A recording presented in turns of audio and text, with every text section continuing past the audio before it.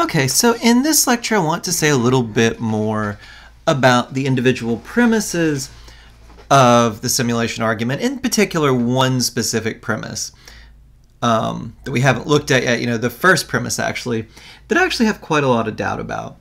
Just say a little bit about it and the general argument itself. Okay, so as we've seen, we looked at premises 2 through 4, and as we've seen, there's room for doubt on all of them. Now, Bostrom doesn't seem to think that any of them are very dubious. He doesn't think they're a sure thing, but he thinks they're very likely except for premise 4, right? And he'd say, well, look, you should want premise 4 to be true because if the odds are really low that civilizations last to this technologically advanced point, if those odds are really low, then we're probably all going to die, or at least, civilization will at some point. So, you might put it in, if you want to just sum it up a very neat way, you might say, well, either we're probably living in a simulation or we're doomed. If the odds are really, really high that civilizations make it through this stage and get to the technologically advanced point, then the argument goes, and we're probably living in a simulation. At least Bostrom would say, right? If the odds they make it through are really low, then, well, we might not be living in a simulation, but our odds of making it through are also really low. So we should root for the simulation, or so says Bostrom. But I'm not sure we should accept that premises 2 or 3 are as likely as Bostrom seems to think, right?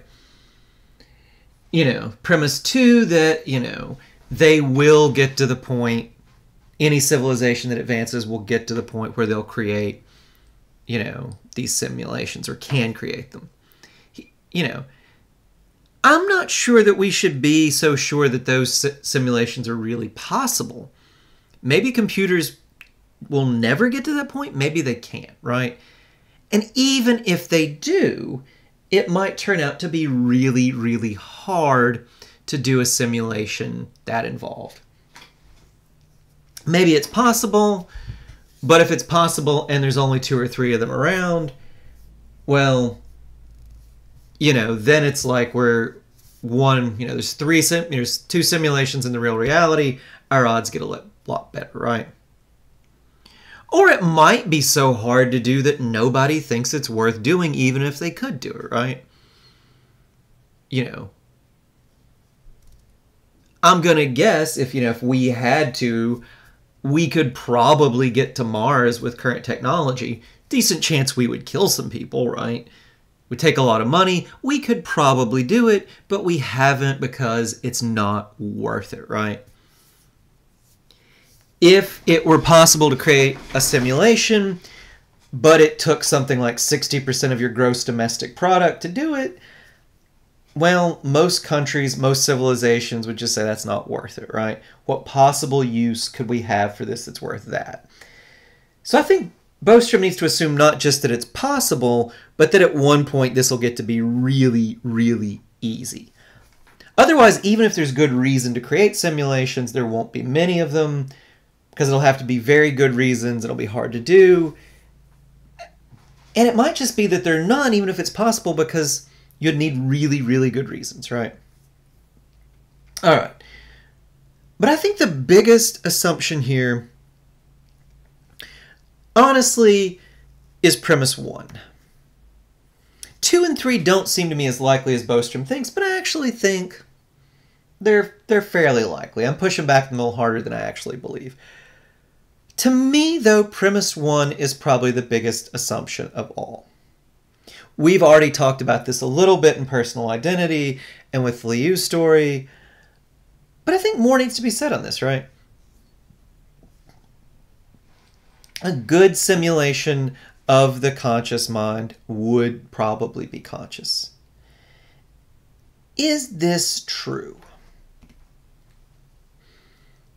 Any machine that can simulate our consciousness probably has consciousness, right? When we talked about the Turing test, that was the big assumption there. Just, it's conscious if it can simulate consciousness convincingly. people seem to assume this is true. Should we really assume that this is true, though? Isn't it honestly kind of weird to assume that a simulation of a thing will produce the thing it simulates? Isn't that an odd assumption? Right? We talked about this before. If for some reason I had a program running on my computer that could perfectly simulate the weather, right? Predict the weather 3 weeks from now. Well, that would be amazing, but I wouldn't have to worry about it creating rain in my house or wind, right? A simulation of the weather does not create the weather.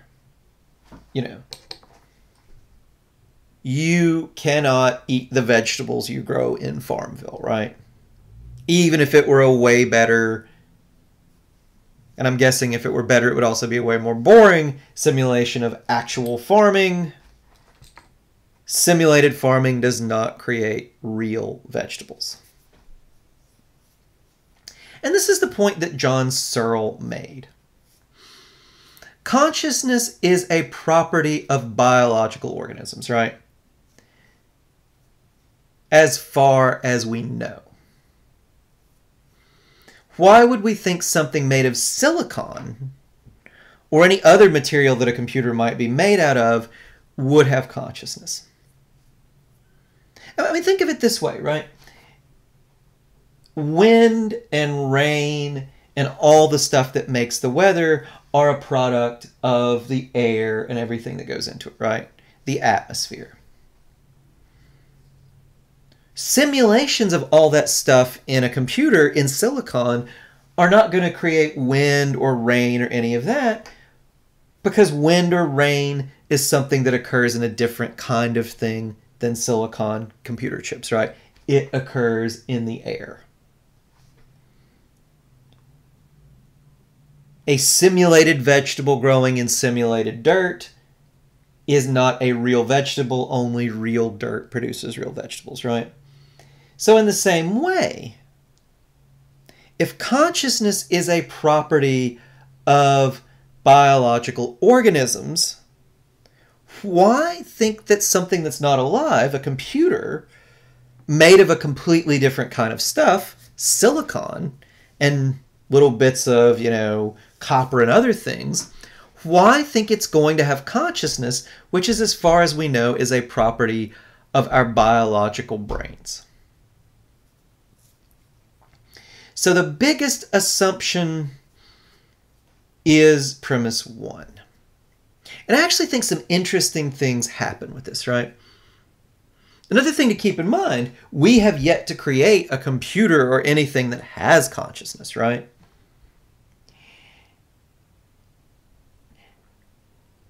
Now, interestingly, there's a Scientific American article. I'll link to it. You guys don't have to read it. There's a Scientific American article where they say that the odds are a little less than 50-50 we're living in a simulation.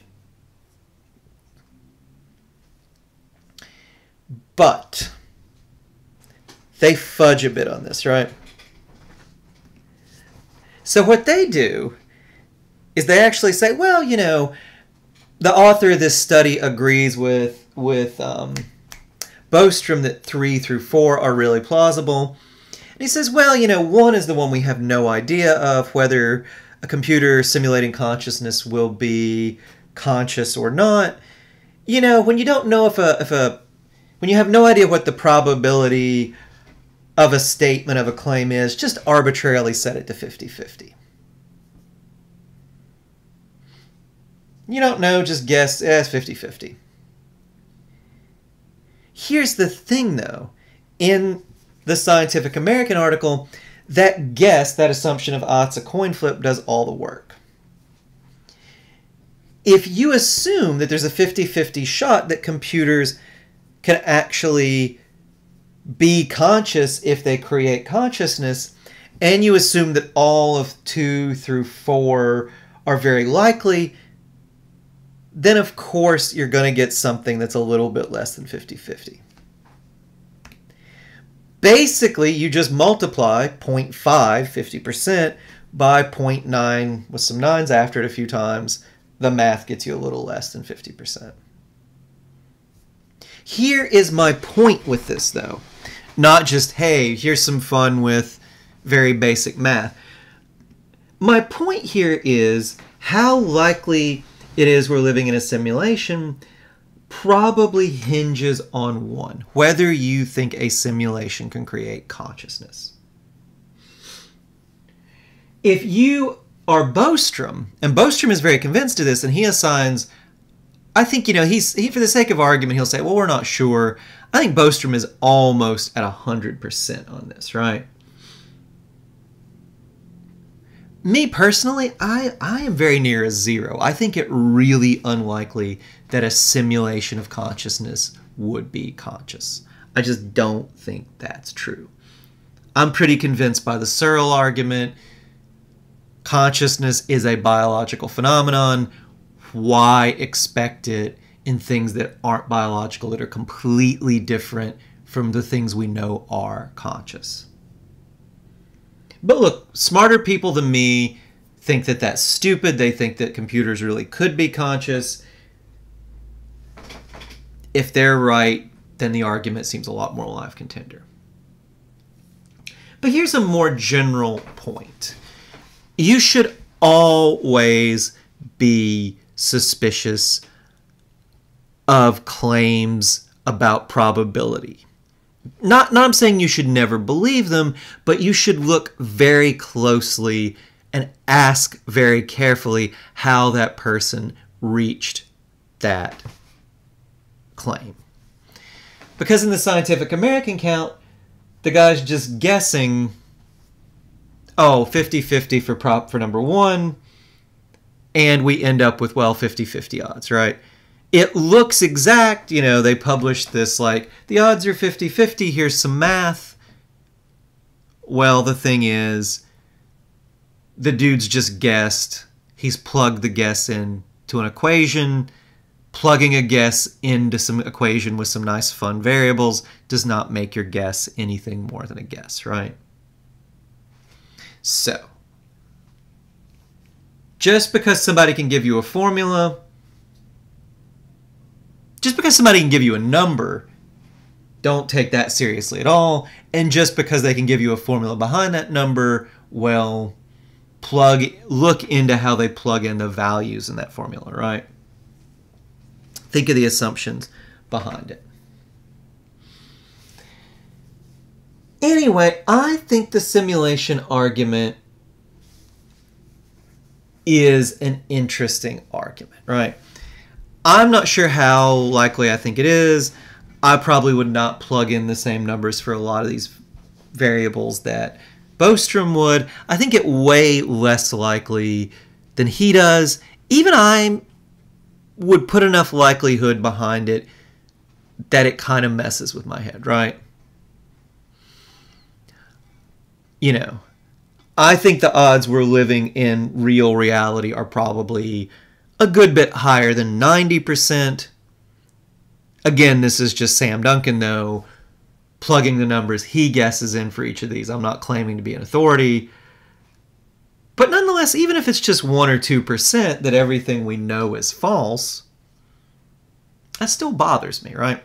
And so in the next couple lectures, I want to look at, basically the question of testing the simulation hypothesis. How might we do that?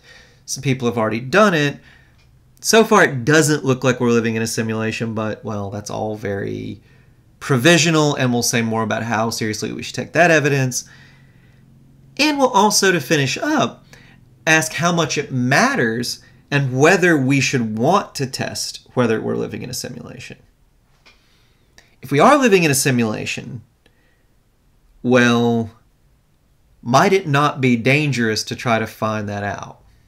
So think about how that might be. We'll talk about that in the next lecture.